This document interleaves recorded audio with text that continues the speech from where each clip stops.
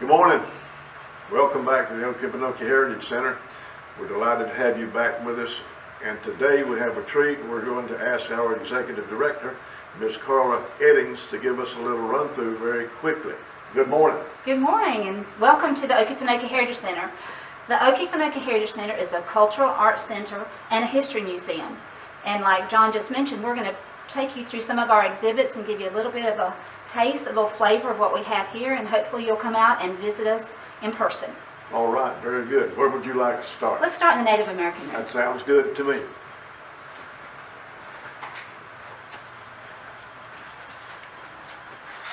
This room covers a lot of our local tribes and Southeast Georgia region. So here you're going to see some artifacts such as tools, pottery, and of course our arrowheads. We have lots of them.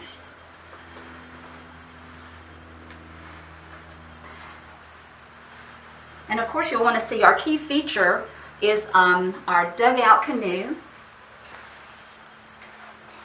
This is carved out of cypress and it dates back to the 1200 AD.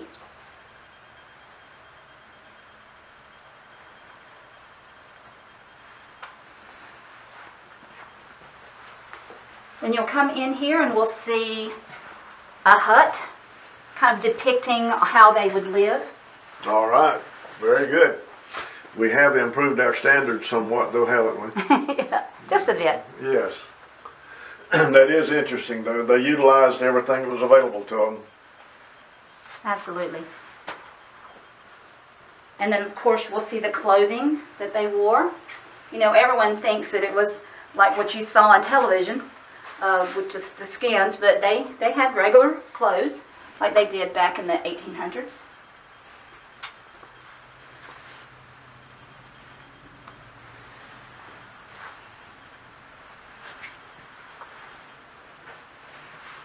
Again, you'll see some artifacts here.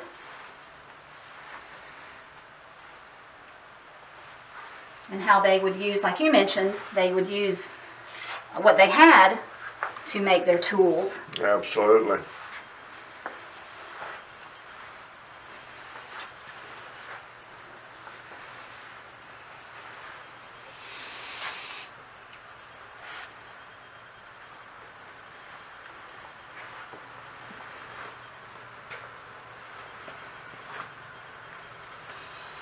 All right, it's looking good.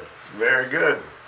All right, next we're going to go across the hall to our Founders Hall, where we'll see exhibits from the beginning of Waycross and Ware County.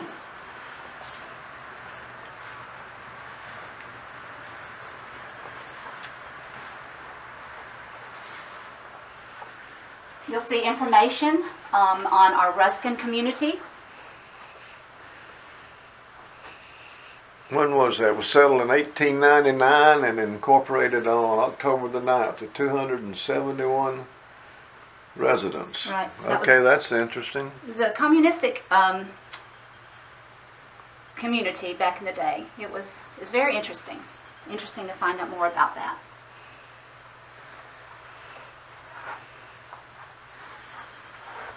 Then as you come in here, you'll see more items. Very interesting items, household items. Some of the old clothing. Yep. And a bonnet. My mother had a bonnet. I remember her having a bonnet, and I remember all my aunts of that period of time wearing bonnets. You'd see them out in the field working. They had bonnets. And they made the little bonnets for the children, too, which was always interesting. Now they think that's very unique, but back then it was common. Absolutely. That's right. Then we have an exhibit for a physician and dentist office. A lot of times they acted as both. We have a depiction of a church that we have here. This one is from Kettle Creek. Kettle Creek is a very old established church, 1824. And it has a very old cemetery associated with it as well. In our heritage aspect, as we move along here doing some of these YouTubes, perhaps we might visit out there one day. And then we have the Hilltop House. This is an amazing exhibit created by our local colonial dames. And hopefully in one of our upcoming videos we'll have a colonial dame here giving us a little more information and details on how this exhibit came to be. It is a national exhibit. And whose home is this supposed to have been? Well, this came, and we're pulling it up right now. Daniel Lott built many, many homes in the Waycross area, and this is one of them. And like I said, we'll have a colonial dame probably give a little more detail on it. We have some of the items on the inside that came from that period of time. Very interesting.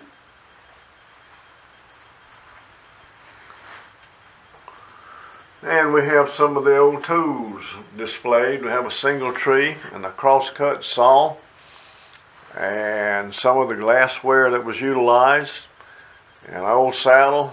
People forget that transportation was horse and buggy, mule or either horse. They forget about how all of that went about. My family had horses. I can remember my mother talking about when they were growing up. All their transportation was by horses or buggy or mule and wagon. Of course, we have clothes in here that were homespun on a loom, and then, of course, made into clothing. They, I would say they had it rough, but I don't know if they felt it was rough back then because that's all they knew. No, that was probably the state of the art. It was, absolutely. Yeah. And of course, school was different back then. So we have a depiction of that as well. We had coal heat. I can remember when coal was a big thing in this part of the world. All right, so as we come on down, we'll come and look at some of the pictures that we have. John, you might want to tell them a little bit about some of these pictures that we have here of Waycross back. These pictures, if you've been around Waycross very long, several things in here you will notice that you will see. First of all, the old Dixie Highway arch. This was out on US number 1. And then you'll see the old ACL or YMCA building. Excuse me, when I was growing up, I played football, and when we played in the stadium, the home team had to dress right here. And the visitors used the stadium dressing room. And we were transported then out to the stadium and play football. That was in 1956, so that stadium's been here for a while. We had the Phoenix Hotel, the Bunn Building, Municipal Building. There's some old fire equipment. So these photographs are very interesting. If you've been here for a while, you'll see a lot of the old Waycross. So as we come in here, we're going to show a depiction of a surveyor's office. This was showing about early 1800s. And then the picture on the wall back there depicts when the courthouse, there was a battle between Waresboro and Waycross on where the county seat would be. So that's another wonderful story. Hopefully people can check that out. Yeah. Note the chair. Note the chair, how small it is and how close to the ground it is. I always find that very interesting, where we were short of stature or small. If you notice the clothing from way back yonder, nutrition was not as well, and we were smaller people. That's true. Now we improve things, and we're bigger people. We are bigger. Not always taller. We're bigger around sometime too.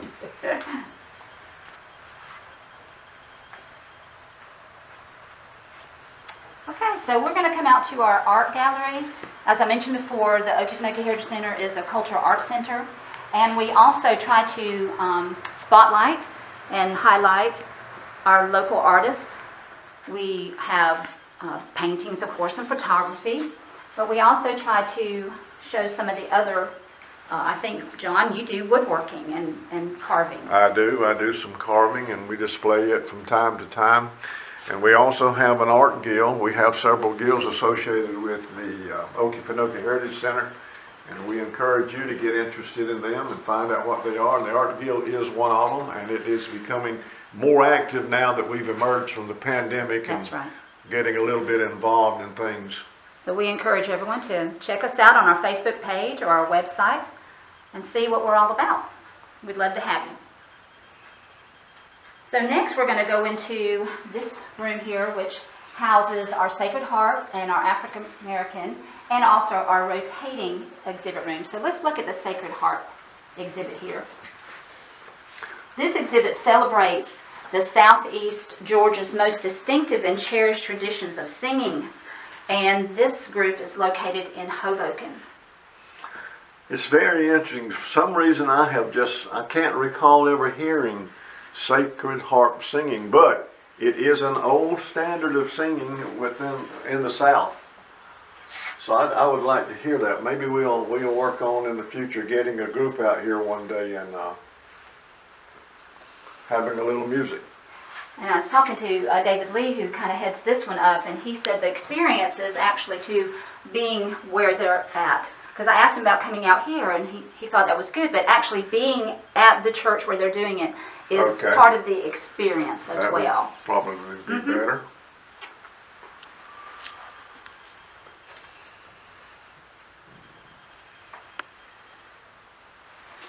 So from these Roots exhibit, with our Black Heritage exhibit, this highlights the Black pioneers who established a rich, diverse community. And then as we pan in here and look at some of the exhibits, we're going to see on the back wall will be a map of the community of the early 1900s. So it was a wonderful community. A lot of rich history in this room.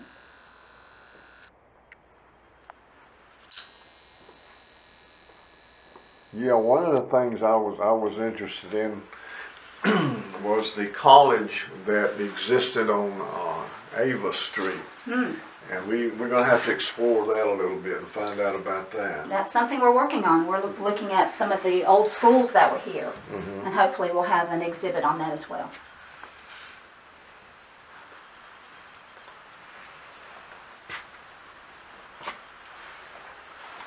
And in this room, it depicts the lifestyle in that area and in that time of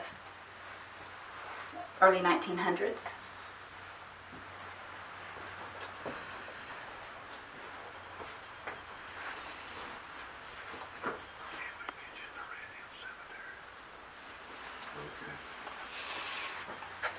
One of the things that we're doing as far as the African American community is concerned, we're also exploring the Red Hill Cemetery. We have the University of North Florida, who's been very interested in coming in, and they've been doing some work with us, and we're trying to get that as a National Historic Site. Is that correct? Yes, we're working on that now. So that's being worked on as well. So keep us in mind when you're thinking about things like that, because there's a lot going on. There's a lot going on. Okay, and next we're going to go into a room that we call the rotating exhibit room, which we change the exhibits out periodically. The exhibit that we have right now is the history of baseball in the Waycross, Georgia area. So, I mean, we could be in here for hours. We're just going to kind of let you get a flavor of it and see some of the famous people that came here. Shoeless Joe Jackson was here for a number of years doing some training. This is where our Atlanta Braves began. So there's a lot of wonderful history here. Please come on out and look at this exhibit in more detail when you have some time.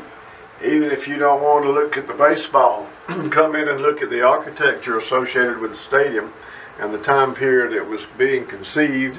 And also, maybe if you were from Waycross, you remember Paul Robinson, who wrote for the Waycross Journal Herald for years. He was a sports writer, and he was very well known. I'd like to give credit to this room by Miss Marla Howell. They have Plant Cafe, and she put together a lot of this. We had some other people donating items for this exhibit, and Mr. Danny Barnes, who is over our History Guild, he actually helped put this together.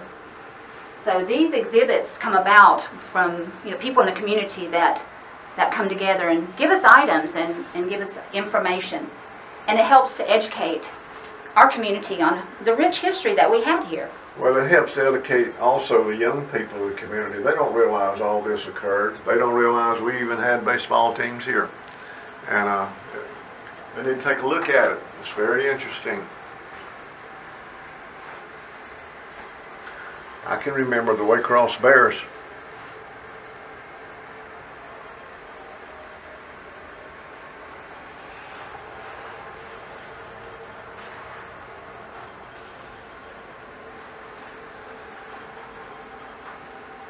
Babe Ruth actually came here and was said to have hit 3 balls over the roof of the Memorial Stadium.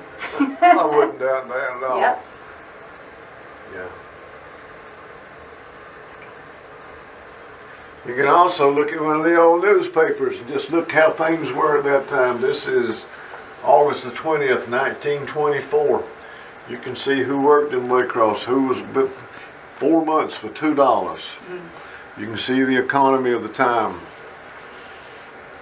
Very interesting, everything is. If you like, and I'm sure you'll like history. It's part of life. So as we go down the hall, we have 3 more exhibits we'd like to show you.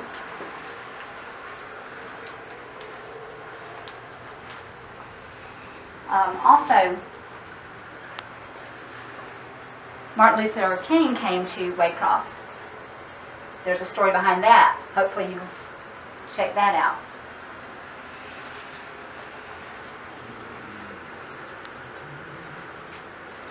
And Mr. Danny Barnes put together this map with some history on some things that happened.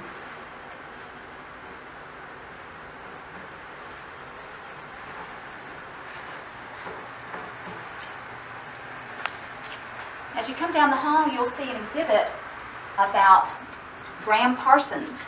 He was known as the father of cosmic American music. And they have, every year they have a guitar pull in his honor. And that is, I mean, that's big. People come from everywhere to come see that. So the Graham Parsons exhibit was created by our past curator, Stephen Bean, along with some of the local musicians such as Billy Ray Heron, Dave Griffin, and Mr. Willie Character, just to name a few.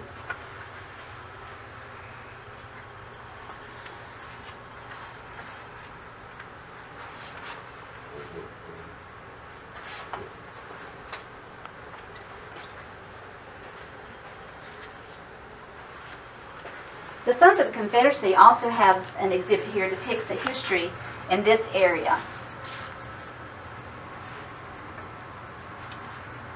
One of the oldest exhibits that we have here at the Okefenokee Heritage Center is our Nok terracotta exhibit.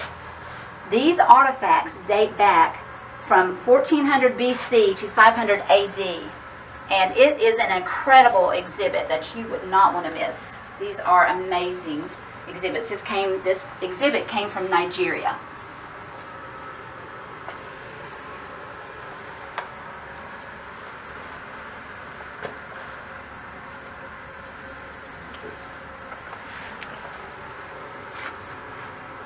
So this ends the tour of the exhibits housed in the main building. We hope that you stay tuned for remaining exhibits that we have on the campus of the Okefenokee Heritage Center. We hope you've enjoyed this. We've enjoyed doing it, and we would very much enjoy seeing you here. Thank you, Carla. You're welcome. Thank you. And thank you all for coming and coming around with us. The Okefenokee Heritage Center. We're on the right track.